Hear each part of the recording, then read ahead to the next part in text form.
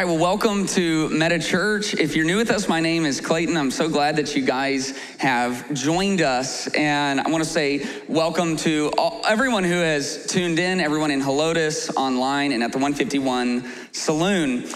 Next week, we're starting a brand new series called Family Traditions. We're really excited about it. And today I had one more message before we jump into another series that has really been on my heart for some time now. This is another one of these messages, like we've been talking about sacrifice, and I had to get that out because it's so critical to our lives. And this is another one of those that is worth understanding and that has really weighed on me over the last few years as a pastor. This is the kind of message, every once in a while we'll joke about how if you take notes in messages, you're getting like some extra credit in heaven or something like that. But this is one of those messages where I'm gonna walk step by step through real action you can take for life change. And so you might not have pen and paper, but you probably have a smartphone that you could put to good use and take some of these notes today. The reason that I'm discussing today's topic is because I've seen a trend, especially over about the last 5 years of ministry, and it's people coming to me in pastoral counseling sessions who are just beside themselves with how they are feeling about themselves and the world around them. People who are overwhelmed by anxiety, who are drowning in depression, people who just can't even believe the anger and the rage that is inside of them, people who feel confused, skeptical, divided. And here's the key factor is the trend I have seen is not in people who have always dealt with depression or always been angry people. It's something that is new inside of them. And they all say, I have no idea how I became like this. Like they weren't normally a nervous person, but now they're skittish and anxious about all aspects of life. They weren't normally an angry person, but now they feel like they could just explode on anybody at any moment. Now, a good deal of this lately can be blamed on the pandemic, but this is a trend I was seeing far before COVID, far before lockdowns and quarantines, and now the pandemic has just exacerbated the problem. Today, I want to talk about information. And we are living in the information age. And I bring that up every once in a while because part of living out the purpose God has placed on your life is being able to accurately map out where you are in the world and where you are headed in your life. And one of the key defining aspects of where we find ourselves in history is that we are in the information age. And the technological advancements that have happened in all of our lifetimes are so significant we have no idea what we're dealing with. I'm not that old. I'm one of the older millennials. I find myself kind of right on the edge between a couple of generations. And I don't know if you saw it, but there was a new term that was coined this week. It was trending all over social media, and it is about people my age. They're now calling us geriatric millennials. Any geriatric millennials in the house? Like you feel too old to be a millennial, but you're not quite old enough to be Gen X. Geriatric millennials, and people were really frustrated about this. Millennials were really up in arms about being called geriatric millennials, and I gotta tell you, I have never felt more seen. It is like, there has never been a phrase that has described my life to a T. I wake up at 5, I nap by 2 p.m., you know what I'm saying? Like, I'm in it to win it. I love it. And it's so true. And there is a difference, and it's an important distinction, because the people who are younger, the younger millennials below the geriatric millennials, they have one key factor that totally differentiates the way they see the world. They don't remember life before the internet. And like we're so immersed in it that maybe it's hard for you sometimes. You might be 70 and you're like, oh yeah, we didn't always have the internet. It's like kind of recent. And the internet changed the game. And if you just think about 40 years ago, the way that we took in information, it was radically different, radically different. If you wanted to really stay up to date on current events, you would start your morning by reading the newspaper. And all of Gen Z says, the what? That's right. There were papers delivered to your door. They were ginormous. You had to read in things that weren't emojis. It was a big deal, you know? And then if you wanted some more news, wanted to find out what happened that day, there were like 2 or 3 news channels, and they happened for a couple of hours at night. And if you wanted like to know more information about the world, you know, if you wanted to discover something about the Bermuda Triangle or a certain species of catfish, if you wanted to know how many miles we are away from the moon, you had to go to your encyclopedia. There were people who would knock on your door to try to sell you 75 pounds of books. The encyclopedia has no autocorrect. If you don't know how to spell it, you are just out of luck. This is how information happened. Our social circles were as big as the number of people that we could actually get to in real life. If you wanted to call someone, you had to have their phone number memorized in your brain. And so our information was extremely limited, like extremely limited. We could read books, we could read papers, we could study encyclopedias, we could watch about an hour of news, and that was it. And that was 30 or 40 years ago. And then the internet came along. And all the geriatric millennials remember not having a computer in the house, not even really knowing what a computer was. And then you remember the internet. And I'll tell you right now, if you've never dialed up to the internet, I don't want to hear about back in your day, you know? It's like, what day, Thursday? Dialing up was so pointless, and the internet was so slow, and so we had a lot more access to information, but it was slow going. And around that time, there's talk radio, and talk radio comes on, and so now you can turn on an AM station, and you can get all the current events for hours a day on your way to work. But it was still rather limited.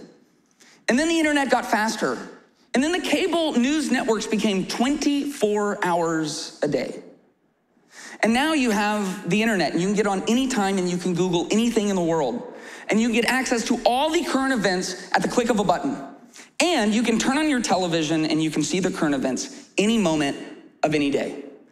And it is worth appreciating that that is a massive, massive change in the level and the quantity of information that we began taking in. In 2008, Apple put out the iPhone. By 2011, everyone you knew had a smartphone in their pocket. That was 10 years ago. 10 years ago, we put all of the information in all of the world collected across all of human history in our pockets.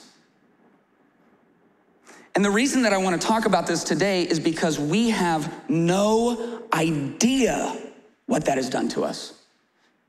When you look at how you actually study history and how you come to real scientific conclusions about things like sociology or how new technology affects us, you can't know truly until after it has happened. You have to look back and study it, and we're still in the middle of it. 5 or 6 years ago, social media took over. 5 years ago, you could find people who didn't have a social media platform. Now everyone has multiple. And they're just getting better, and they're getting better at holding our attention, and they're getting better at sucking us in. And now we're in a place where for many people, their digital reality is more real than their actual reality. We have no idea the change that has taken place. We have no idea what this diet of constant information is doing to us. And 10 years in, we're beginning to see some evidence of it in the statistics. And mental health is absolutely falling apart in our country and falling apart in our world. Anxiety and depression are hitting unprecedented levels. We are more anxious and more depressed than people who are living through a world war and a Great Depression all at the same time. Our suicide rates are going through the roof. And over and over and over again, people sit down across from me and they don't understand how their lives have taken the form that their lives have taken. We're all constantly taking in unbelievable amounts of information. This is a science experiment we're all running in real time that has never, ever been tried before. We are the guinea pigs for the technological revolution, and I believe technology is incredible. And right now we are simulcasting to other venues, and we are broadcasting onto people's phones the good news of Jesus Christ. Technology is a beautiful thing when used the right way, but if it is left untrammeled, if we don't understand the significance of what we are living through, then we will become victims of our technology. And we're seeing evidence of that in all of our own lives. And there's bias. All of the information is biased, and the news that you're taking in is biased. And I don't just mean political bias, and I don't care if you're like CNN or Fox News. There is a bias there, and the first bias is not political. The first bias is always profit. These are companies, and they gotta pay bills, and they gotta pay salaries, and they gotta make money, and they gotta keep investors happy, and so they have to get eyeballs to the screen. That's how they make their money. Advertisers will advertise when eyeballs are on the screen, and so they are fighting for your attention. And what that means is their first priority is not giving accurate information, it is giving enticing information. There was a study that was done across the developed countries in the world during the pandemic. And the question that the study was trying to discover is, how were they reporting on COVID-19, this worldwide pandemic? And what they found is that every developed country split between good news and bad news almost exactly 50-50. There was obvious bad news. People were dying by the tens and the hundreds of thousands. Every day new things were locked down. There was obvious bad news. But there was obvious good news as well, and we got better at the therapeutics, and there were good stories coming out of it, and the vaccines were coming along, and there was good news and bad news. In the developed countries of the world, they put out half good news and half bad news, and the one outlier I bet you can guess is the United States of America. Over 80% of the reporting was bad news. Over 80% of it was bad news, and of course it was. Because the first priority is not what is accurate, the first priority is what is enticing. And the internet was supposed to decentralize our information. And it did for a while, but now the big tech giants online are as big of a big business as anything else. And they run on algorithms. And the algorithms aren't concerned with accuracy, they are concerned with enticement. And so they sell division, and they sell fear, and they put it right into your hands for most people for multiple hours a day. This is what we're digesting. Information isn't just the news, it's your social circle. It's the people that you allow in your life. It's the gossip that you take in. It's the people that you follow and compare yourself to online. We're taking in more information than we know what to do with. It's information overload. Most of it is toxic. We get to the end of it all and throw our hands up, not able to understand how we are so anxious, depressed, divided, and angry. Today I want to talk about it. I want to see what Scripture has to say about it. I also want us to really understand how this is affecting our life. Katie and I have some good friends, Lee and Christine Wong. And you guys know Lee Wong because he comes and preaches for us sometimes. But you might not know his better half.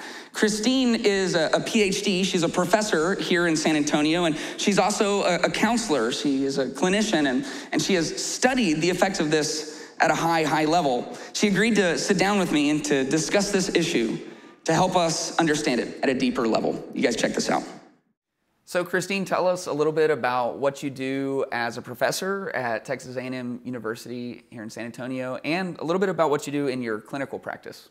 Well, I'm an assistant professor of counseling there, and we have master's level programs that prepare our graduates to be clinical mental health counselors, school counselors, and couples and family counselors.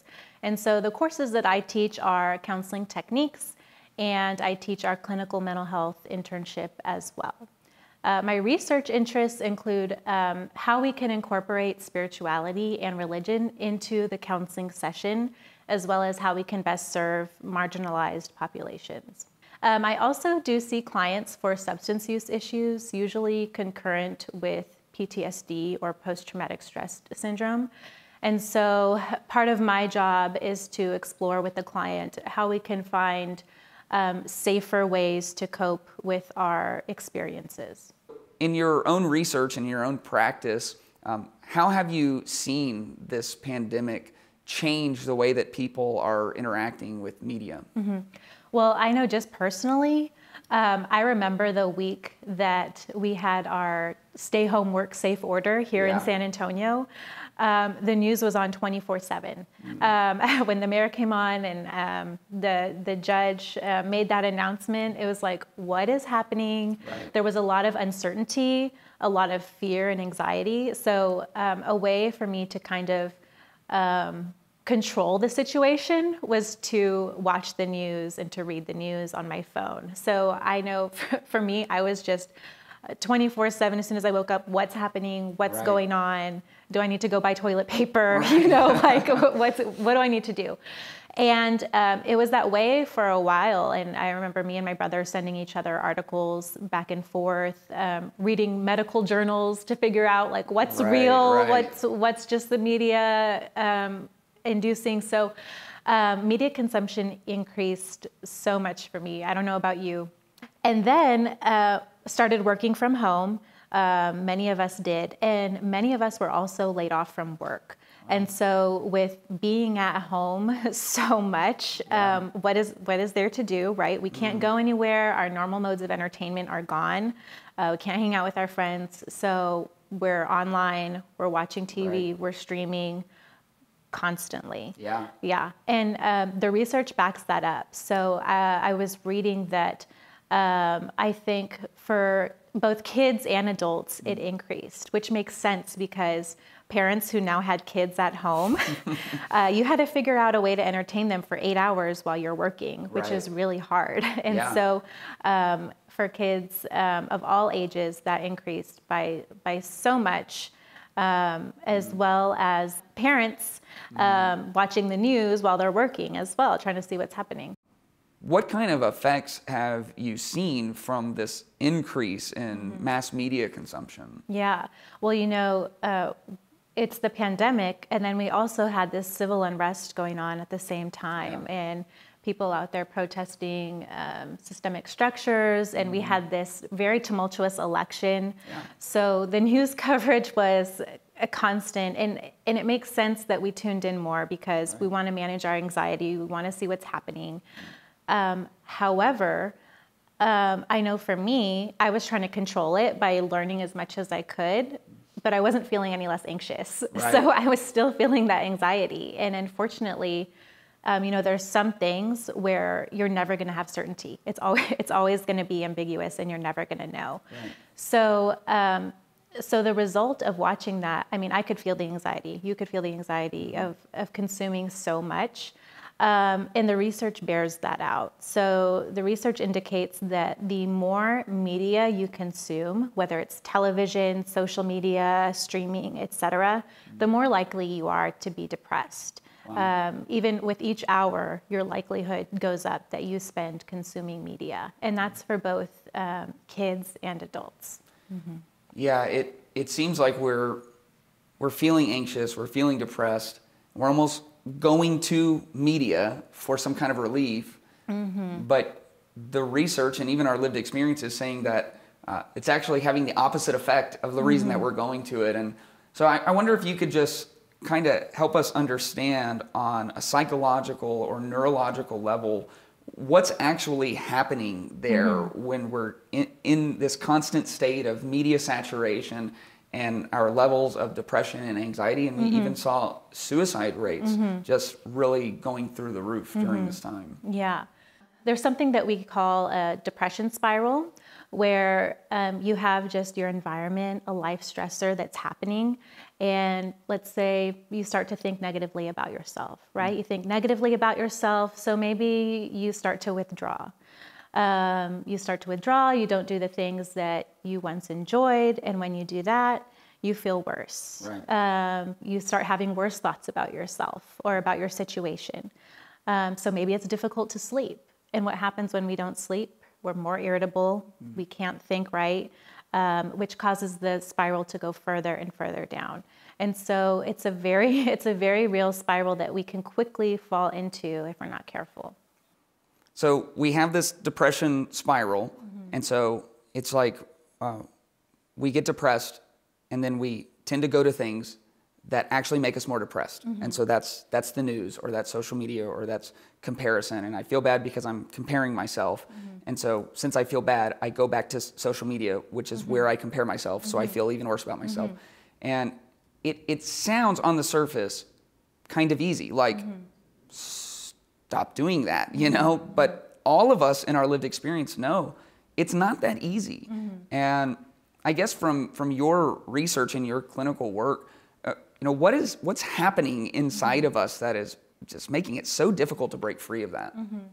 Well, we once understood our brains to be static and unchanging. Once we reached adulthood, we thought our brains were just fully developed and that's it. Now we understand that we have neuroplasticity. And neuroplasticity is the brain's ability to grow and change over time. So what happens is every time you think a thought, have a feeling, make a decision, have a behavior, your brain makes a connection. It makes a path. And that path is made stronger every time you repeat it. So if you are, for example, making a choice about what to eat for dinner and you choose a hamburger over a piece of broccoli, your brain makes that connection. And every time you repeat it, that connection gets stronger and stronger and stronger, and it becomes harder to take a different path. And so that's what's happening inside our brains. Wow. So and we know that these apps are programmed to make it easy and to make it addicting. And we are almost programming ourselves then by taking in this media, thinking that we're doing it to learn, thinking we're doing it for our own benefit. But really, it sounds like what you're saying is we're almost tethering ourselves and forming our brains to become dependent on the very things that are making us anxious, making us depressed. Yeah, and I don't know if you've ever caught yourself. I know I have, where I've pulled out my phone for something and I don't even know why I did it. Like it was just a habit to pull it out, and I'm saying, why am I doing this? And it was just my body on autopilot. Christine sees patients all of the time who are significantly upset with the form their life has taken, where they find themselves, the way that they make decisions, the way that they navigate relationships. And there's this direct link to the information that they are taking in.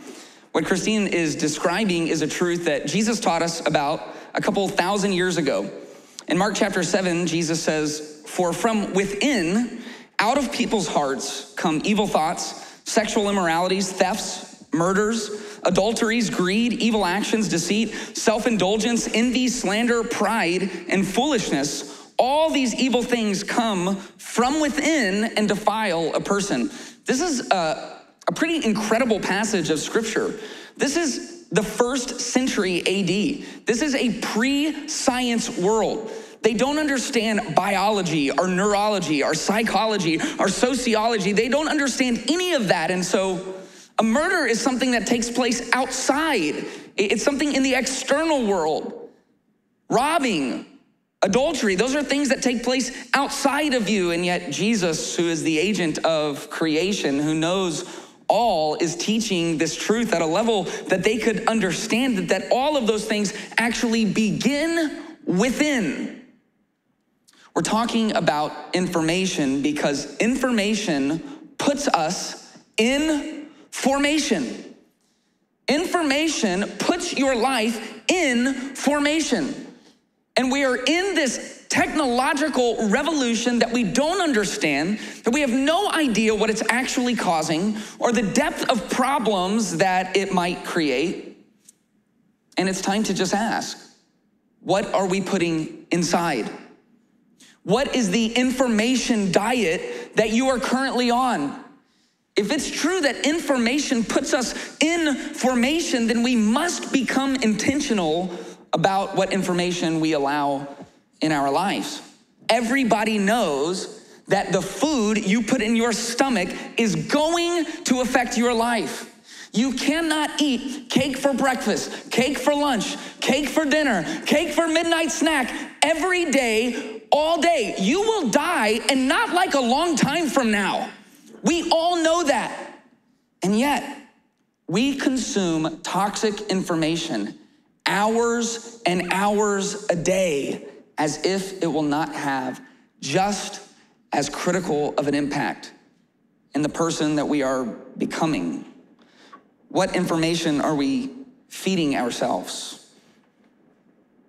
Are you tired of the endless string of tragedies that are constantly coming in front of you that you can do nothing about? Are you tired of demonizing half of the population of the country just because you have a difference of political opinion? What you allow in your mind makes its way to your heart. If you are on a diet of constant fear, is it any wonder that you are just riddled with anxiety? If you are on a constant diet of comparison, is it any wonder that your self-worth continues to deteriorate? If you are on a constant diet of pornography, is it any wonder that your marriage is struggling and lacking intimacy? Jesus says it starts from within. Information puts us in formation. It shapes and molds and forms our life. And what Christine just told us is that's not just a metaphor. The information that you are taking in day after day is actually shaping and molding your mind. It is creating new neural connections and shaping the person who you are slowly but surely becoming. And so maybe you're like not super happy about even being at Meta Church today. You know, maybe someone dragged you to one of the venues. Maybe someone kind of is forcing you to watch online with them. I get it. I really do get it. Maybe church is not your thing, but I promise you this question is worth your time. You're already here. You might as well contend with the question of whether or not you are actually happy, satisfied, and fulfilled with the form that your life has taken. Are you good with your life? Are you happy with how things are turning out? Are you content in your work? Do you look forward to your relationships? Do you have a real framework for making critical decisions in your life? Are you happy with the state of your mental health? If you are unhappy with the form your life has taken, there is a solution. It starts with changing what informs, because that information will put your life in formation. And today I want to suggest 3 steps. And these are 3 steps that if we will really take them, number 1, it says that we are a movement that is serious about actually meeting our potential as individuals to make an impact during our time on earth. These are 3 steps that can change the form of your life because it will give you a meaningful way to challenge the information you allow into your life. We're going to start in Romans chapter 12. The Apostle Paul wrote to the church in Rome and he said, "Do not be conformed to this age, but be transformed by the renewing of your mind, so that you may discern what is the good, pleasing, and perfect will of God." Do not be conformed, be transformed. And whether you are going to be conformed to all the patterns of this world, I'm going to suggest that's a really bad idea. Because if you just open your eyes and take a cursory look at what is going on in the world around you, I don't think that's the path you want to walk down. Whether we are conformed to this world or transformed into the person we were created to be comes down to how we are informed by what we allow inside of us. And so if you take nothing today seriously, and if you take no actual steps towards managing your information intake, you will be conformed. It is the natural order of things. It is like gravity pulling you towards what the rest of the world is doing. It is the current of culture that you will get caught up in, and people are conformed to villains or to victims. And we know the villains, they're very easy to spot because they take what does not belong to them from the people who need it the most. Others are conformed to the victims, and we celebrate victims now. We celebrate victimhood now. We celebrate people who, with no initiative on their own, love to raise their own social status by talking about all of the things that haven't gone right in the world. And so you can be a victim, or you can be a villain, or you can be transformed into the hero that God created you to be. And your mind is more powerful than you can imagine. And the fuel for your mind is the information you allow inside of it. And so step one, we must delete what defeats. If you're taking notes, we must delete what defeats. And there's a lot of good information out there, and we're really just gonna swing for the fences on step one, because I think this is the hardest part. And I'm not saying don't be informed. News itself is not bad. However, there are things that are informing your life. There are people that you follow, and there are shows that you watch. There are podcasts you listen to. There are people that you spend time with that have absolutely no redeeming value. They are nothing but toxic. And if they have no redeeming value, then they will lead to your defeat, and you don't need it. And your life matters too much for your life to be destroyed by bad actors in the world, by biased opinions in the media, by fear-mongering and sellers who want your attention but don't care about your potential. And so it's time to delete it. And every one of us probably has 30 to 70% of the things that we are following that, if we were honest, have no redemption. And that is the filter for deciding what to delete. Is there any redemptive value? Does this add value in any way to my life? And if you can't answer how it does that, immediately delete it. If you have to stretch your mind to your intellectual capacities to try and rationalize why you should keep watching, keep listening, or keep scrolling, delete it. And there are people who could completely change their mental health just by unfollowing, by one intentional afternoon of screening everyone they follow and unfollowing the people who are doing nothing but adding toxic information to your mind. You are being sold as much fear and division as possible, because that is what keeps you scrolling. Happy videos? Like a video of a puppy taking a nap with a duck, All that makes you want to do is go live your life. That will make you close the app.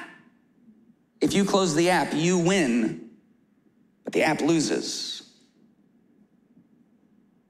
And the question is, are you going to allow yourself to be defeated by something that you actually have control over? Life is hard enough without bombarding ourselves with toxic information that will put your life in toxic formation. Step one is to delete what defeats.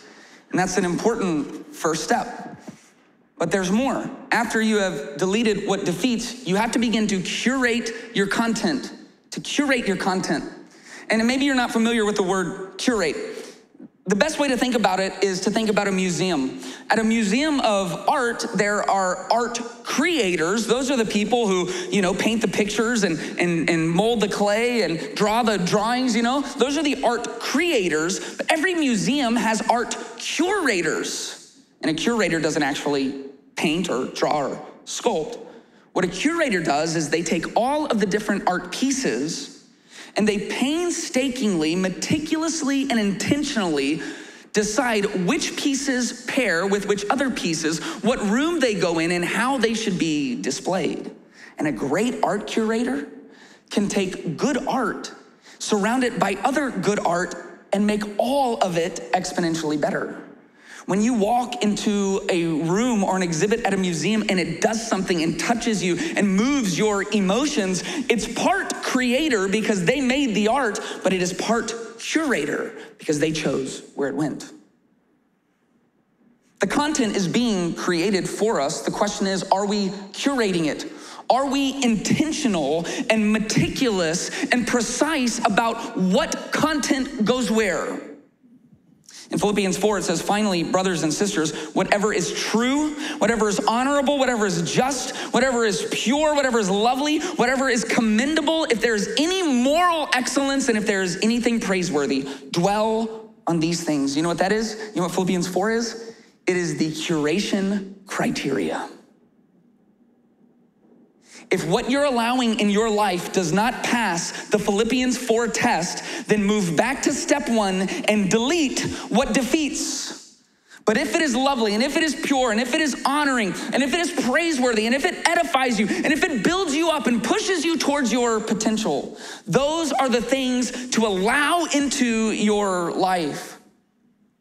We're so desperate to be liked. We're so desperate to be accepted and appreciated that this is how we choose our friends.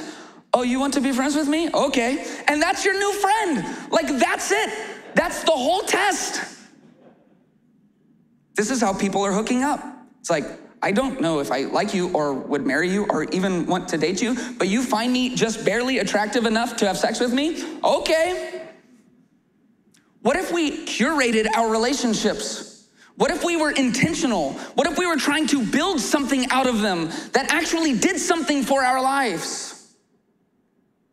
What if we curated our social media content? Because everyone has a bias. Everyone has a bias. You have a bias. And the more that you try to convince me you don't, the more I will not believe you. Everyone has a bias. And so you have to balance your bias. You have to negotiate what is newsworthy. Not everything is worth your time. You have to screen your sources. There's a great example right now because there's another conflict in the Middle East. And man, you go online and everyone is either over here or over here. And the people over here hate the people over here. And the people over here hate the people over here. And I'll give you a hint. The truth is always somewhere in the middle. And you'll never find the middle if you don't battle your biases. And you'll never find the middle if you don't screen your sources. And if you don't care enough about it to do like 5 minutes of work to find the best resources on both sides, go back to step one, delete what defeats. It's not worth your time. You have too much of a life to live. You have too much of an impact to make. There are too many people hurting who need the people of God to stand up, step up, and do something about it. And so you have to curate your content. We have to seek to understand both sides because God has called us to reach both sides. Philippians 4 is your curation criteria. Balance your biases, screen your sources, negotiate what is newsworthy. And finally, and this is another hard one, once you've deleted what defeats and curated your content, you have to limit your listening. In Colossians 3, it says, so if you have been raised with Christ, seek the things above where Christ is seated at the right hand of God, and set your mind on things above, not on the earthly things. And in order to seek the things above, we must set our mind on God. And we learned this over the last 3 weeks, that we are called to seek God's kingdom and God's righteousness first. God over everything, building his kingdom, orienting our life towards the highest possible good. And that means setting your mind. Not being conformed, but being transformed, dwelling on the things that are above, the things that will lift you up and push you towards your purpose. You have to limit your listening. And some of us have no idea what God wants for our life because we never make room to listen to him. If we're going to set our mind on God, then we actually have to have some space for God in our life. We have to put down the phones and turn off the TVs. We have to begin to listen. If we're serious about seeking, we may have to set limits. Did you know that you could hand your phone over to your spouse and they can set a code and put time limits on your apps? Oh, you mean let them infringe on my own freedoms? Yes. Do you care about the life you've been given or not? And it's like, well, I have a long drive, and that's what I do. I just listen to something else. Download an audiobook. The Bible will read to you. Sit in silence and pray and seek God. This is hard, man. I'm terrible about this. I'm taking in content all of the time, and it's curated content. It is curated content. I'm trying really hard. Let me tell you something. I care a lot about current events, but I will not allow current events to get in the way of my impact on people's eternal destinies. It's curated content, but we have to limit our listening because it's not just about the quality of content or the quality of information. It is also about the quantity. You can delete what defeats and you can curate your content, but if you flood yourself with too much of it, you will not leave room for the necessary work of allowing God to move in your life. And those are our steps. And I hope that you'll remember them. We delete what defeats. And you could take 2 hours this afternoon and you could screen all of the people you're following and you could make some really tough decisions. And if you just can't turn off the 24-hour news cycle, if it's always playing in your house, cut your cable. And I know you have an excuse not to. It's like, well, I mean, I would love to get rid of the cable, but how am I gonna watch the Cowboys games? And it's like, well, there's your mental health problems right there, is that you keep watching the Cowboys.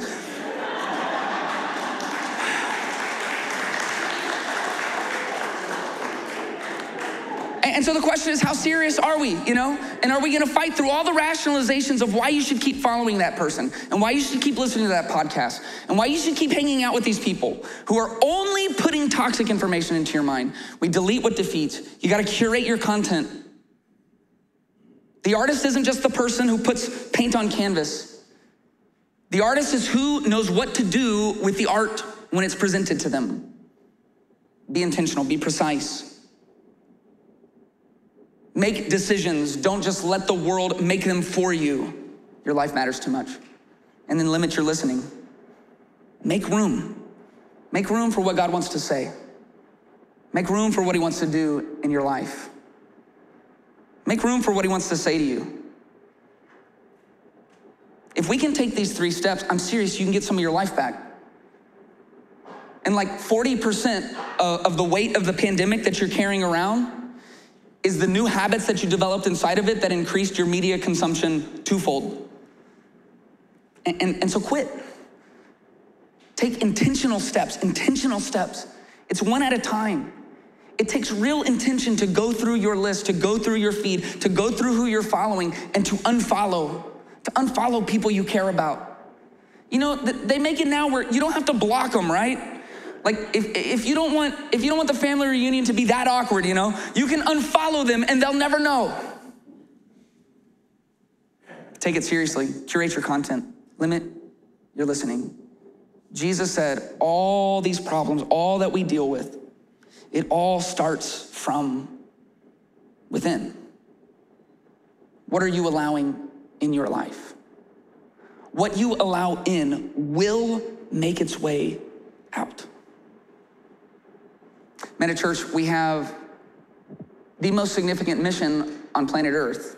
We've been called to join with God for the redemption of his creation. We're living in the middle of a technological revolution. It has incredible benefit. There's incredible power that can be harnessed for good. But if we are not intentional, the technology will not point us towards our purpose. It will derail our destiny. It will sabotage our significance. And your life matters too much to allow that to happen. Would you pray with me? Father, we love you, and this is tough. God, we have kids, and I mean kids, with smartphones in their pockets with all the technology and all the information and all the world on them. And God, how are we as the adults and parents supposed to help them manage their information diet if we are not managing it ourselves? And so God, I pray that we would take this extremely serious. I pray that we would walk through these steps, maybe even before the day is over, that we will have taken steps to delete the things that are nothing but toxic in our lives. That before the end of this week, that we will have done intentional work to curate the content that we're allowing in our lives. God, that we will get help from friends, from a spouse, from peers, coworkers, to limit our listening, to make room for what you're wanting to say to us, God. Allow ourselves the breaks that we used to have, God. We used to have the natural breaks from the information, and now we're just surrounded. I pray we would find those breaks. We would find those oases in the desert of information where we can just rest and be nourished. God, we can't do any of this without you, and so we ask for your help. We ask for your Spirit's guidance. God, and we do all of this for you, to live out our purpose and to join with the work you're doing on earth. We love you, and we pray these things in Jesus' name. Amen.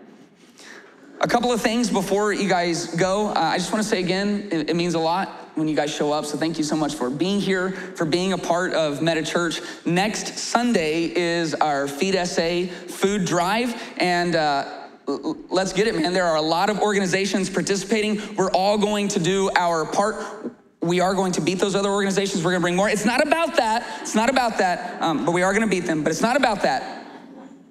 But we are going to beat them. But let's really blow it out.